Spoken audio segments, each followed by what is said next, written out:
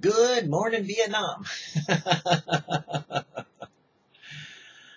wanted to record this particular time in my life to give you an example of the challenges, the situations, the circumstances that we all go through, whether you be in ministry, whether you be an individual, whether you find yourself in those perplexities, those trials and tribulations that don't fit the example of what you've been told faith is. Faith is the confidence of things hoped for, the evidence of things not yet seen. But we know that we can define it. We really can't describe how it actually works in our life because it's a person who's working in our life, not an object. If we said that it was the object of faith that works in our life, then we would be making God removed from the picture, and we would be making the promises of God the worship of those things that God has said, as opposed to the personal relationship of having to deal with the living God. We don't actually know what God's purpose is sometimes in what he's doing in our life. We think we do. But you see, man looks on the outward things, but God looks on the heart. God always has something better in store for us, even if it's worse than what we might imagine. In other words, the best that God could want for you is to die and to go to heaven. Seriously. That's one of the best things that could happen to you. And yet for some of you, I'm sure that is one of the worst things that you could imagine.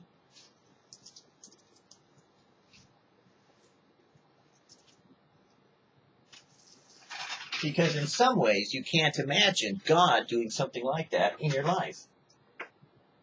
You can't imagine that losing everything you have could be a good thing. And yet, that's kind of what God said as far as faith was concerned. Faith is the substance of things hoped for, the evidence of not yet seen. Our faith is to direct us to have a personal relationship with God, not to have the possessions of the worldly gains, not to be prosperous, not to have monies, not to have cars, not to have the American dream, but to have something that's more precious than gold, more precious than silver, and that is the absolute certainty that when you close your eyes in death, you'll go home to be with the Lord. I wanted to share this particular time in my life because I'm really going through it in my life. Oh, not as though I were going to, be overcome by it. For me, possessions are meaningless. I spent my entire life learning to dispossess myself of my possessions so that nothing would hold me. That if I gained the world and lost my very soul, that would be the absolute horror that I would face. And so I've always said that, hey, I don't have a problem with giving up the world. That's the easy part. I have a problem with those that are living in the world and are of the world and then tell me that I'm the fool. So right now, going through this time, I want to call it the trying of my faith, or the trial, or Michael on trial, or however you want to look at the preacher being tested, or anything that you want to call it. But I wanted to at least give an example of those that have committed their lives unto the Lord Jesus Christ and the keeping thereof unto his salvation and not our own.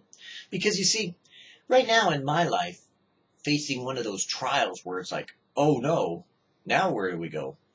It's like everything has been brought up to this crisis moment of what should I do? Should I turn to the left? Should I turn to the right? Should I go forward? Should I go back? Should I be still and wait on the Lord? Oftentimes, in our life, we are people of action. We choose to, as the psychologists will tell us, fight or flight. We either run from or run to a given circumstance or situation where we feel fear from or fear of.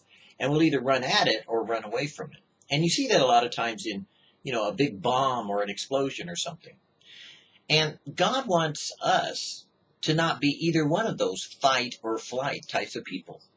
God wants us to trust in the Lord with all our heart, to lean not in our own understanding, but in all our ways acknowledge him and have him direct our path. And in choosing to follow that direction, One of the things that this ministry, that me personally and my wife now physically are going through, is to trust in the Lord with all our heart, to lean not on our own understanding, but to in all our ways acknowledge Him and let Him direct our path. God brought us where we are today. We're in a building, in a house, we're in an apartment, we're doing the ministry. We've done everything to use all of our means and opportunities to continue on in the faith, to help others as opposed to helping ourselves, to minister to others as well as to plan for the future and to be prepared for the times that we live in, the struggles, the challenges. And so we did that. And God blessed our efforts in many ways. We wound up with some health benefits that, for me personally, is a big deal, because quite frankly, with my ostomy and expenses, it would be like huge in expense. And I don't mind suffering, and having to pay for it myself, but it is a big expense, and it takes away from budgets and those kinds of things that, you need to pay for electricity or pay for your roofing or housing or car. And I've been to the place where I've had no roofing or housing or car, where I did not know where I was going to go or what I was going to do. As a matter of fact, several times as a missionary that happened to me when I was in Israel. When I was in Israel, I went to Israel originally and was in one location as I was, planning on getting involved in different places and was thrown out of it. It was a Jewish thing and it was supposed to be provided for me, and they said I couldn't stay there, so I moved out. I had no place to go.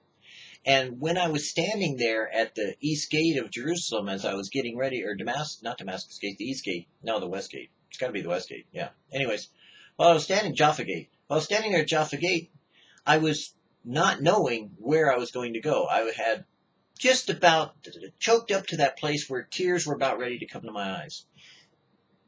And I really didn't know what I was going to do. I was down to probably, I don't know, maybe a few bucks, American, which, didn't convert to much in shekels in those days. But I remember a little boy. First of all, I remember the first thing that happened was that the crowds were going by me, and I was standing there with my backpack, and I had, my backpack, basically, that's all I had, really.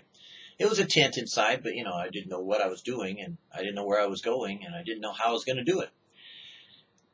And I remember the fear, that was there. Oh, it's fear. It's worry, it's stress, it's compression. It's like, oh my God, what am I going to do?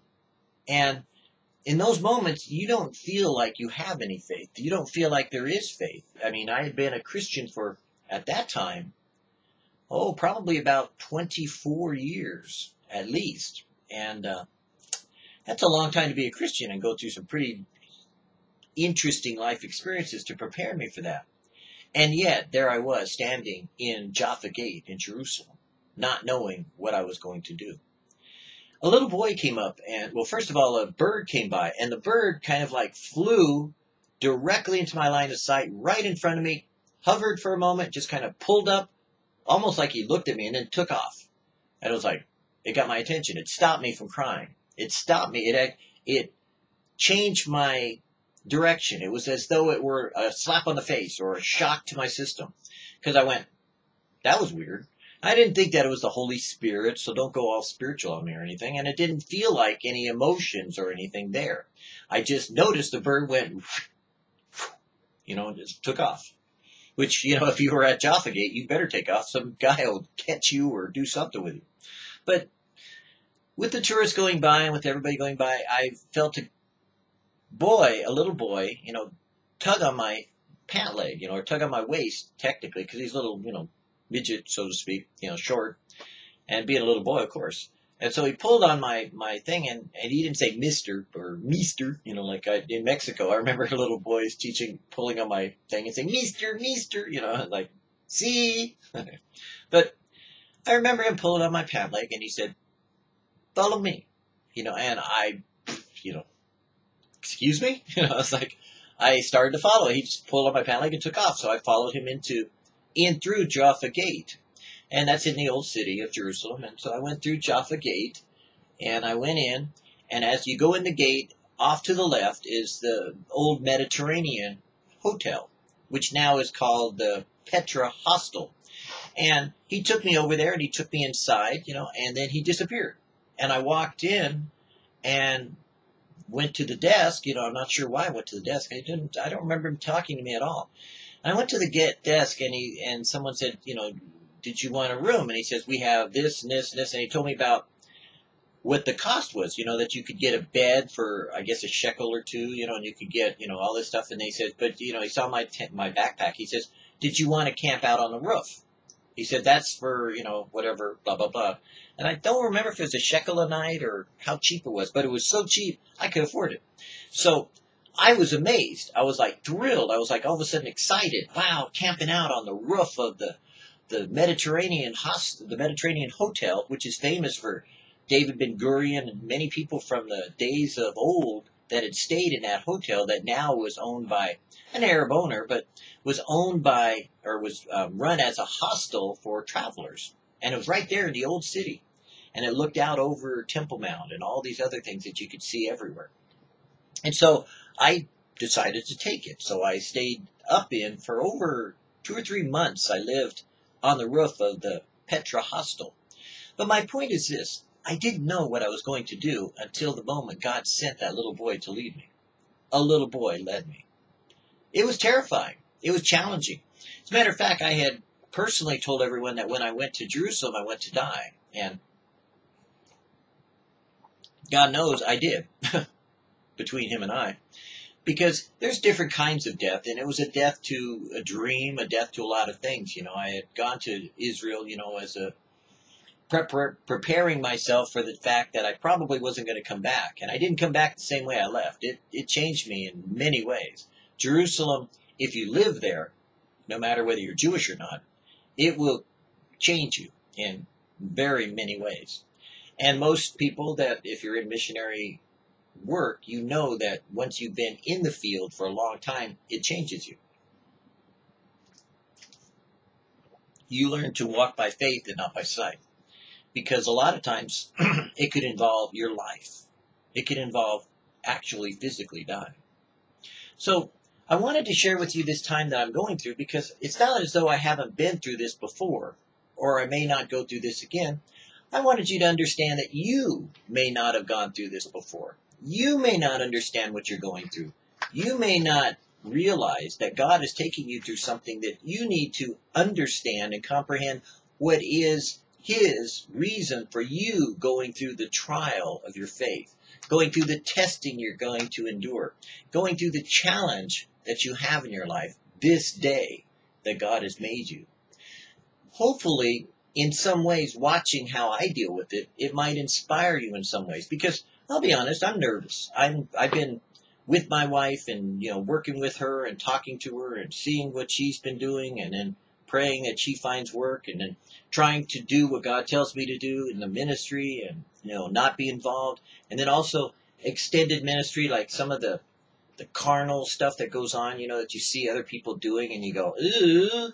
You don't want to be involved in that, but you kind of like God sends you to them, so you kind of deal with it, and you pray for them from a distance, And you see oftentimes like the psalmist says, well, when I see the wicked prosper, and I see the righteous poor, I wonder what's going on, and he says, I didn't understand that, David said, until I went into the house of the Lord, I realized what their final end was. You see, in this world, if you are receiving a lot of prosperity and a lot of, wonderful things happening in your life, and you're not getting chastised by the Lord, God's not convicting you of sin or changing you in some ways, I might want to warn you that you might not be a son, because whom the Lord loveth, he chasteneth. In other words, whom God loves, he puts through trials.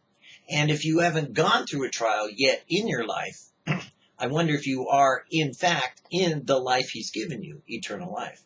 But if you have gone through trials, let me encourage you.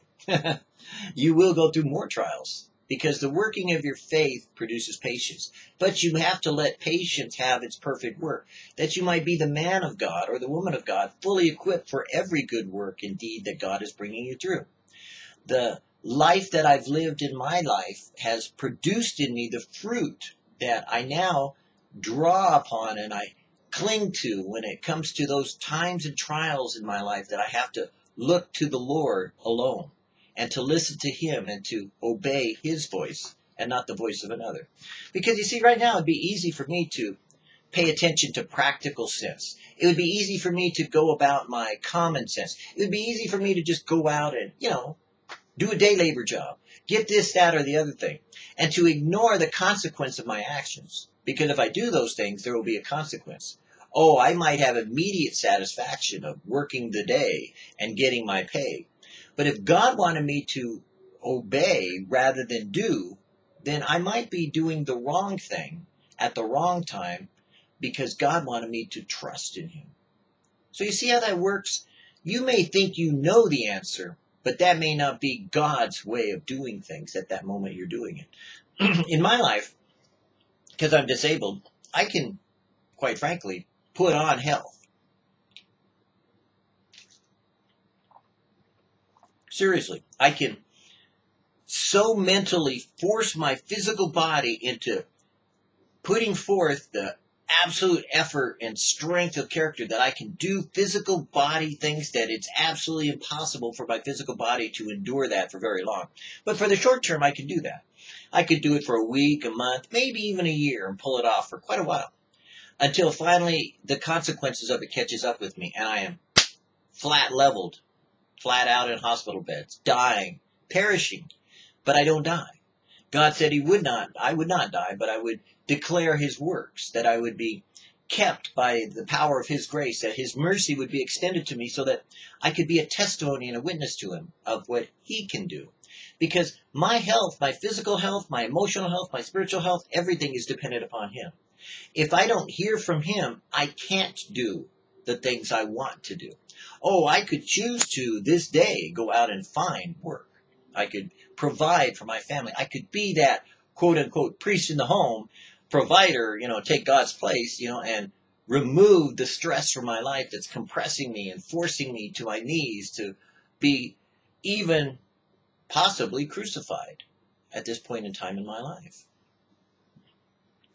But when I ask God, like today, I had to flat out say, well, Lord, I need your word. I need your will. I need your way. I don't need to know what others might do.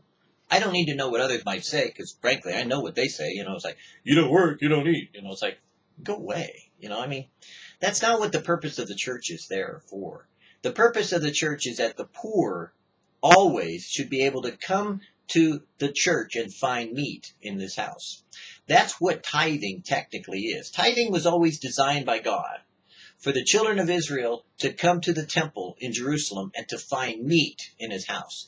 Not pastors, not teachers, not priests, not Cohens, not anybody else, but to be able to find meat in his house.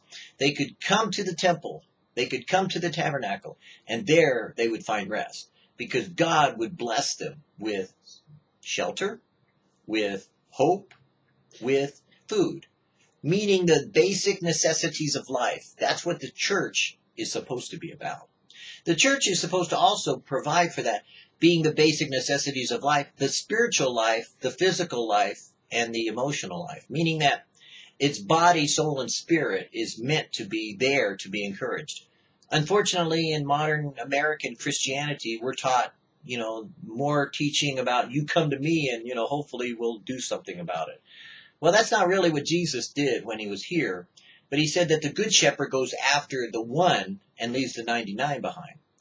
In American Christianity, unfortunately, we leave the one behind and we go after the 99. It's kind of like messed up in these latter days, but you understand the principle. So, on the one hand, I could go out and, try to manipulate all these things, knowing the times that I live in, the situations and the circumstances, and I could pretend that God isn't real. I could pretend that I follow a religious system. I could Christianize my efforts right now, as it were. But you see, I have to also stand before a living God one day. I have to say, Lord, I wasn't perfect, obviously. I needed your forgiveness and you gave it to me. I needed your mercy and you extended it to me. So what did I do with your mercy and grace, oh God? I ask you now to lead me today so that I might be an example of your mercy and grace, that I might help others who are in need, that they too might be able to look unto you and be saved. So God, if you need to take my life and let it be,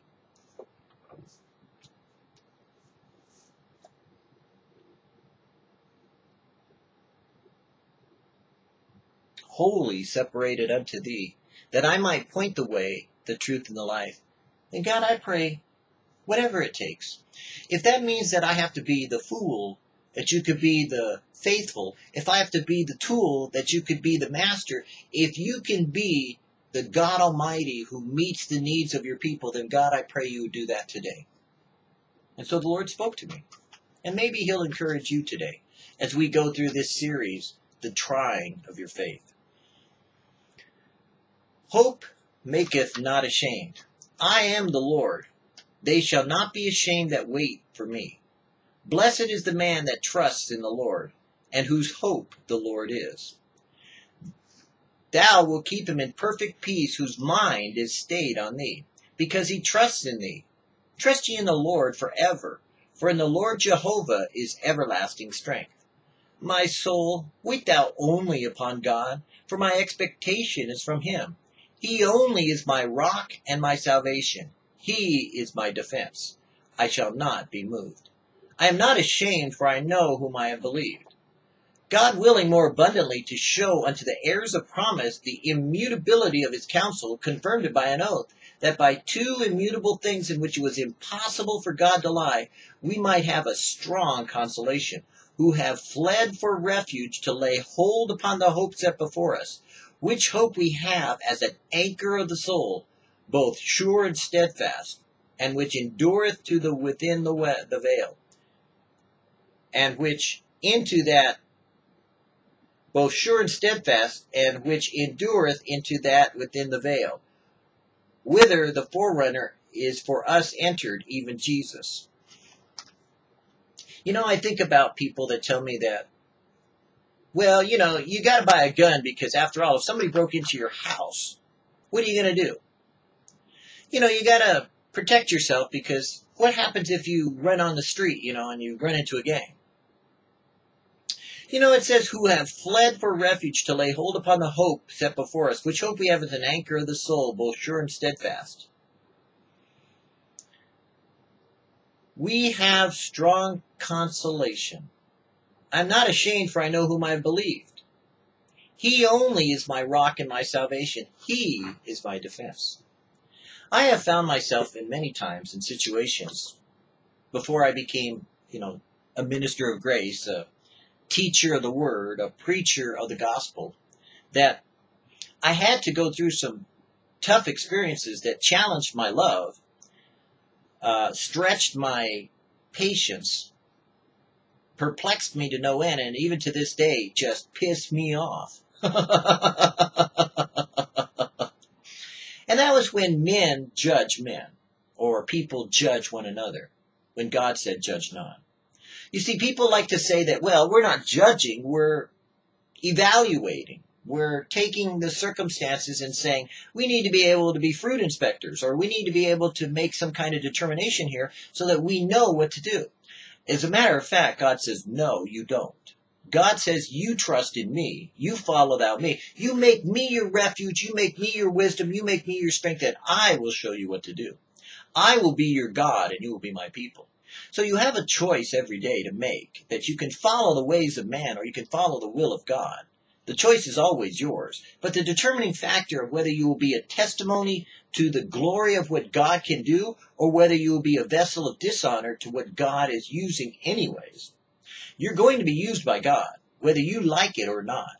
God will choose to use you as a vessel that he can prosper, and he can cause the grace of God to come forth out of your life's experiences to be merciful unto other people, or he can use you and crush you to demonstrate what it's like to suffer the consequences of your own actions, the result of your own sin.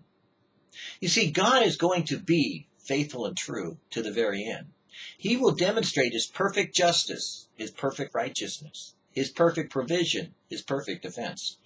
We who are poor and needy, we cry out day and night unto God, because even when we have a roof over our head, or we have the basic necessities of life, there's still more that we want for others in our life. We want salvation unto some. We want provision for others. We want to be used by God. We want to minister for God. We want to be with God. And in reality, Jesus knows that, and he sees it, and he is satisfied with the desires of our heart. For if you would delight yourself in the Lord your God, he would give you the desires of your heart if he is your desire, not so that you could take the things of God and use them for yourself. The majority of why the Christian church is ineffective and is not accomplishing God's will in the world today is because it's too busy spending the money on itself than using the investment of God to be invested in others. You see, if you would divest yourself of your increase and you kept 10% and God got 90, you would find yourself satisfied in the results with which God could accomplish his purpose in the world and the way. And one of the things that we've done in our life, my wife and I, unfortunately, is to take everything that we had of our life and to divest ourselves of our own personal gain so that we might be able to invest it in others. And so when we were sent here, that's what we did, was we divested ourselves of that with which would make us look foolish, but we could prepare ourselves also at the same time, which we did, in order to endure this particular trial we're going through. And so we did. We accomplished much with absolutely no ability to replenish. And God was faithful to bless us and to encourage us and to exhort us. And now we stand foolishly looking to God as our defense, foolishly standing as though God were going to come through, absolutely trusting whether we stay or whether we move, whether we remain or whether we go, but absolutely knowing that everything we've done in the name of the Son, and that I am so thrilled to be able to bear witness of the truth in the fact that my wife, who was weak in faith when she met me, who was not saved as I first came into contact with her, who has come from no faith to absolute trust in the Lord, has shown me and demonstrated for me the weakness of my own reality when I have doubted and worried and feared what God may use her and God may do for her, and God may act strong on her behalf, as he had done in the past, as he did as I saw what she had accomplished there in the place where we moved from in California with those businesses that were manipulating her and using her, and unfortunately just squeezing her. And then in the end, God blessed her. And I was amazed at how he did to bring us to the place we are today. So today, now, we find ourselves in that challenge. And what would I do?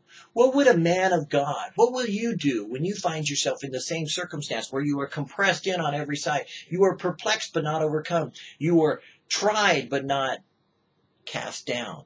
You are pressured but not overwhelmed. You are, as it were, nailed to the cross. Will you crawl down from that cross and say, God, no? Or will you say, God, yes?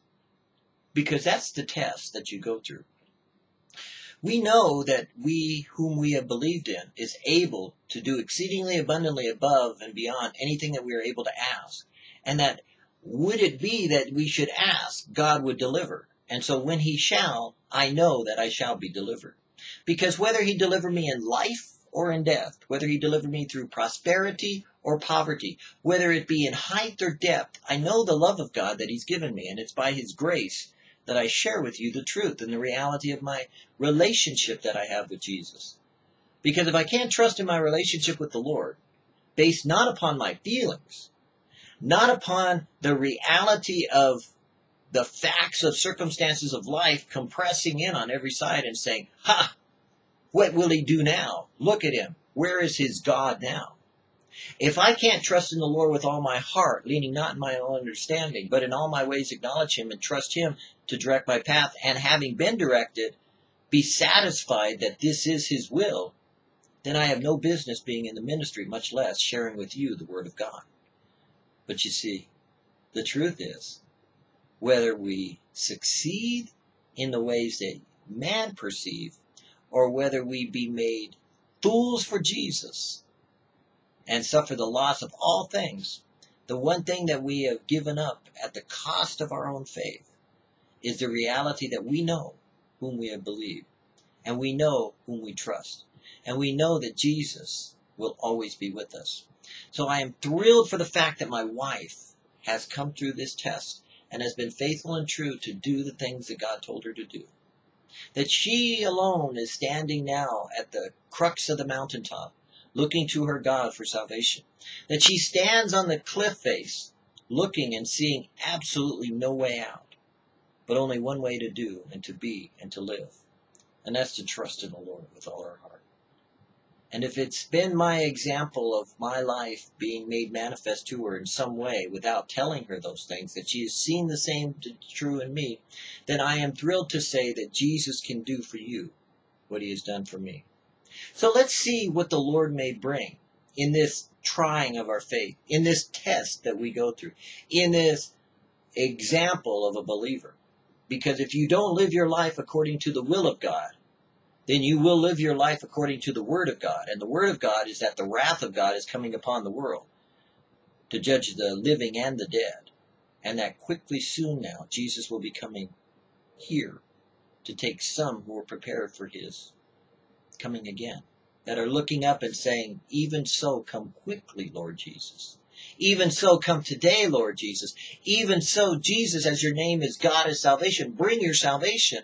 Even now, God, save us. Hoshana, Hosanna. Yehoshua, Hoshana. God is salvation, God save us. Or Jesus, Hosanna. Hosanna, Jesus. I don't know how God may take me through this. I don't know what God may do in this. I don't know how God is going to accomplish this. But I do know this. God is with us. God is in us, and God is able to accomplish more than I would ever ask or dream or imagine. And that if he needs to use this in some way to minister to others, then my life will continue to be simply separated unto his will and not my own. I pray for you today that you would find in some way your faith, and that in finding your faith it would be tested, tried, and true.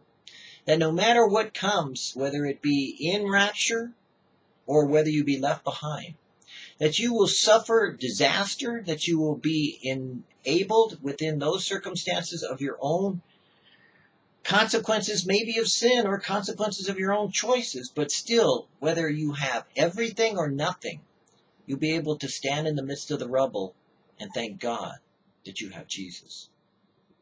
Choose you this day whom you will serve. For it's easy to serve the gods of men, or even the God of Christianity. But if you're serving the Lord Jesus Christ, then you're able to let him lead you and take his yoke upon you. And that you'll take up your cross today, and that you'll follow Jesus, no matter the price, no matter the cost. Choose you this day, today, to follow Jesus.